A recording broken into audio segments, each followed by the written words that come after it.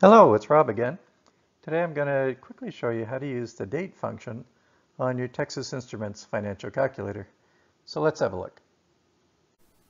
To access the date feature on the calculator, we want to press second and then 1. That gets to the date function. You can see right behind the 1 it says date.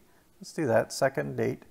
And it opens up. If you got a brand new calculator, it'll start with December 31st, 1990. That's DT1 stands for date 1, and along the top it says compute enter. That means we can either compute this value or simply enter it. I want to enter it. I'm going to put in January 1st, 2016. Let's see how we do that. Well, January is the first month, and then I put a decimal, and then I put 01 because I have to use 2 digits for the days, 01.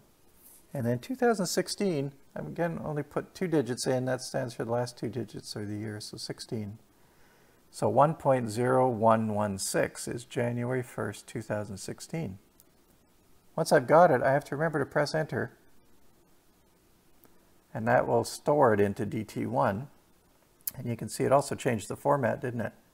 We now have January 1st, 2016. That's my start date. Well, how many days would it be to, let's say, April the 15th? Well, let's see if we can find that out. You're going to scroll down with the arrow key across the top, and it says date 2. I'm going to put in, what did I say, April 15th? Let's do April 15th, and that's 4.1516. That's April the 15th, 2016. Press enter. It goes in like that.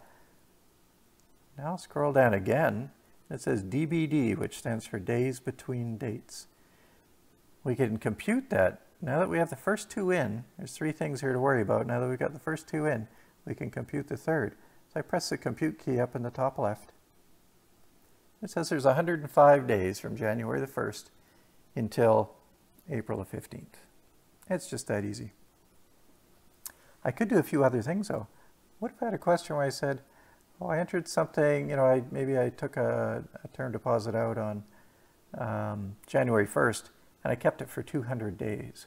Well, what date would that be that I cashed it in? Well, what is 200 days after January 1st? I've entered January 1st already, remember? Let's scroll up twice. That's what we had for date 1. I want to find date 2. I want it to be 200 days between. So let's put 200 in for days between dates. I'm going to scroll up 1 to get to date 2, and this time I'm not going to enter it, I'm going to compute it. It says Tuesday, July 19th, 2016. That means July the 19th is 200 days after January the 1st. It even tells you what day of the week it is, which is especially helpful for finance since things don't happen on the weekend typically.